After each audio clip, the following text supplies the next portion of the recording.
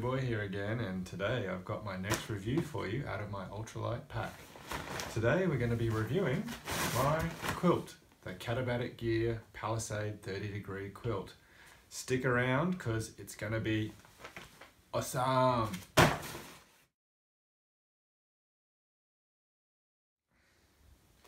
So let's unpack my quilt out of my dry bag. What's in there? Now in here there's more than just my quilt. There's my gloves and my beanie, which we're not going to review, my booties, my thermal pants, and then here is the beautiful quilt. Oh, there's the cords there as well. We'll talk about those later. So I'll review that later.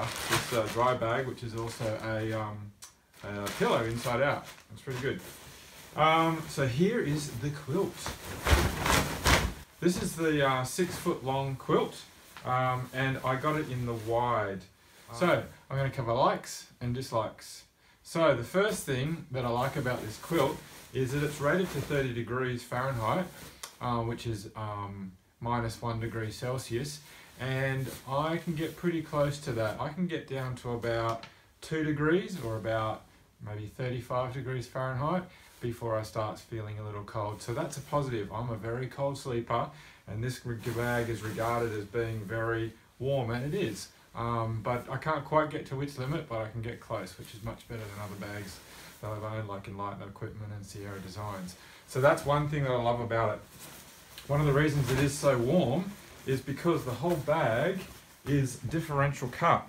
So if you can see that, you can see that when you're, probably hard to see, basically the inside of it, the inside shell, is smaller than the outside shell. So what that ends up doing is it creates like a three-dimensionality. See how when I let that fall down like that, it sort of puffs around like a cocoon. It's like literally sitting there like a three-dimensional cocoon, because the inside baffle shell is actually smaller, so it sort of tends to arc up in like a circle already. So it's very, very good. Here we go. If I turn it upside down, you can probably see that also as well. So they sort of tend to sort of arch up like that, like hips on a woman. Yeah, it's nice. Okay. Other thing I like about it is the quantum fabric. This fabric, it's not as thin as, say, an Enlightened Equipment fabric. I'm not actually what sure the denier is on this, but it feels like maybe 15 denier, I think that's what it is, versus 10 denier or 7 denier on Enlightened Equipment's quilts and other brand quilts and bags. So it's a little bit thicker, but it just tends to trap more heat, I find, and it's very comfortable against skin. Well, that's not the side of your skin, that's the sides of your skin, so it's very soft, very comfortable. My one here is a bit sort of wrinkly at the moment because it's been in a stuff sack probably for too long, for maybe a couple of days or a few weeks. Other thing I like about it is I've had the footbox wet many times up against the end of my duplex tent, and it hasn't really got wet. It's got pretty good DWR on it, durable waterproof repellent, and the 850 fill down in there, because I just got the regular 850 fill water resistant down. It has never got wet, even if the fabric has got a little bit wet through, which doesn't seem to, and so that it stayed lofty. So it's got good resistance to moisture, particularly in the footbox. The straps, these are really good. They're very lightweight. The way that they work is here's my pad, which I've reviewed earlier, and I've actually marked marks on the pad where these straps need to go. So you basically tie the straps around your pad where you've marked it, like this. You just do it up pretty tight.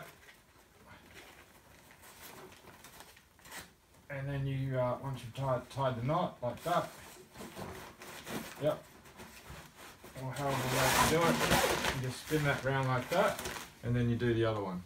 Okay, so once you've put the straps on, one there and one there, with my markers that permanent marker that I've put on there, then you can put your pad on, and they're very good. So the straps are very good. So on the left hand side, we can do this little snap up here.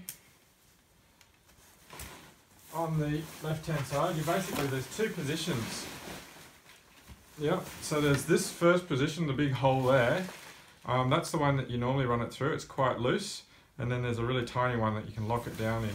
That loose one's easy to use, but it's quite slippery. but when you put it into the lockdown one, it doesn't move, but it's really hard to get into the lockdown position. Okay. So I just put it on the loose one there at the moment, the loose one and loose one, and then you'd come over here and put this one on the loose one and the loose one as well. So loose one and then the loose one, the big one. Okay. So it's easy to move them backwards and forwards either way. So that's good as if it's not too cold, and then you can pretty much keep it wide or even unsnap one of them if you want to have that, so it's nice and open, or even unsnap both sides. So that's pretty good. I like that. That in that position those snaps work well. If it gets really cold, you can put this extra lock on here, so that these mitten hooks, and the idea is that it basically has two positions or two contact points on that sort of string, and that means that you've got like a double overhead sort of, if you're looking at it from this side. So if you're looking at it from this side, you've got the latch locked down there, and then the second position there. So you've got quite a big sort of buffer zone that your body's sort of laying on, so it really reduces the chance of drafts coming in. You see there's the two positions. So the outside lock, so basically there's this big solid thing here that stops or reduces drafts.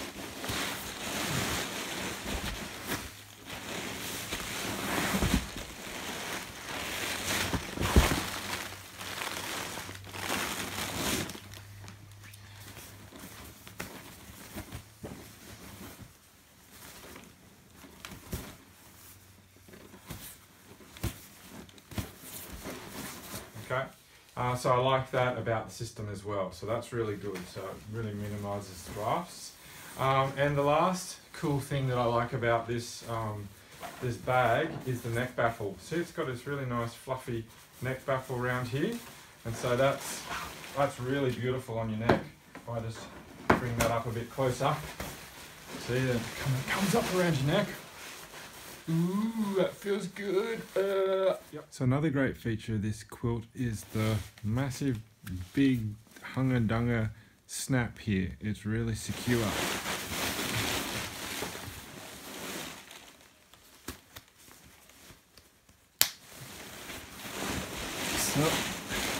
So it locks in like that, and you can even cinch down the thing here, and the neck gaiter comes around you like that. It's beautiful. Another great feature of this quilt is when the straps are attached to the pad and then the quilt is attached to the straps, like they are, particularly in the lockdown mode, so the quilt doesn't move on it, the quilt stays stationary and you can turn and swivel inside it like a blanket, and that's ideal, so you don't get like your mouth caught up or the bag roll around and twist it up. So let me demonstrate that to you now.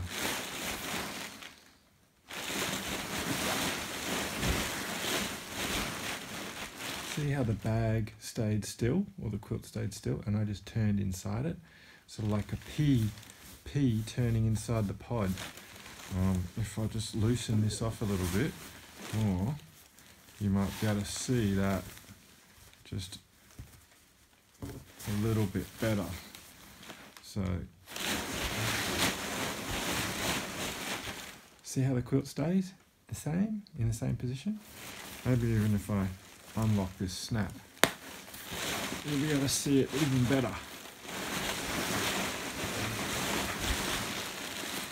See, so this quilt stays there. See, that edge stays down. And see, there's the two positions. So they're the things I really like about the Katabatic gear quilt.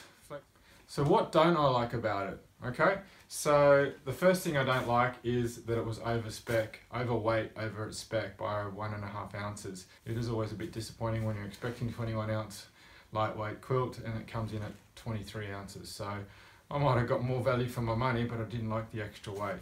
But anyway, so that's the first thing I didn't like about it, but it's okay, still lightweight. Second thing I don't like about it is it doesn't get me quite down to 0 degrees. I've slept in it several times at very low temperatures, or what I consider low temperatures here in Australia. And at about 2 degrees, I was quite comfortable, just with a base layer, a couple of layers on, not too much. But when a couple of other nights I went down to 0 and -1 and -2, and I was cold. I was really cold. Even though I had extra clothes on and puffy and all that sort of stuff, I was still cold. So I'm a bit disappointed it's not a little bit warmer. So I don't like that about it. So it is good, but it's not quite as good as I'd hoped in terms of it keeping me warm. The other thing I don't like about it is trying to use these little latches into the very small hole. It's really, really, really hard to get in. You've got to like reef it. Once it's in, it doesn't move. That's great. And then you can put the second position on. I like the second mitten hook on, and then it doesn't move. But boy, golly jeepers, getting that first position, getting the cord into that tiny little hole requires like distorting yourself and trying to lift it up, and that's all the harder when your fingers are cold and it's, you know, you're grumpy and you're trying to go to sleep and you're trying to wrestle with this thing. Sometimes you feel like you're having like a wrestling match, so it's really difficult to get it in. But once it's locked in, it's good, but you don't want to move it either, so you don't want to move your position. And the final thing that I don't like about this bag is I got the wide bag, but when it's cold and you latch that in there and on the fixed position, you latch that in there, and because I like to sleep on my side with my leg up sort of like this, I kind of like to sleep on my side like I showed in my review of this Thermarest fad, and I like to bring this leg up here. When I've got it pulled in, even though I've got the wide pad, it's too restrictive down here and I can't bring my leg up there, so I'm pretty much locked in like a little, you know, little bug in a rug, and I can't pull my leg up, so I don't like that about it. There we go. That's my review of the Katabatic Palisade. I do love it, but I've realised that any quilt, and this is regarded as the very best quilt you can get, and this is the very most popular model, the 30-degree one, even this quilt is still not good for me when you get down to freezing degrees. Because even though I had it tucked right in, right up like that, I still got cold. It wasn't actually drafty, but it was just heat was just leaking out either through the pad or, you know, it wasn't necessarily drafty, but it was just not sealed in. It wasn't capturing every possible bit of heat the way a mummy sleeping bag would and keeping it in close to my body. So I've realised that quilts are great for me when they're about 2 degrees or 35 degrees and above. But it's back to a mummy sleeping bag for anything below freezing for me. And I'm going to try a Montbell down hugger bag, number 2 probably, yellow bag, so I'm going to see how that goes. So how much do I give this quilt out of 10?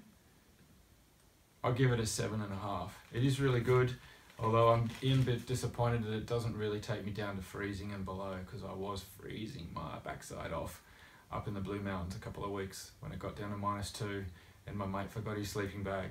So if you haven't seen that video, watch it now. Anyway, that's my review. Blue Boy out.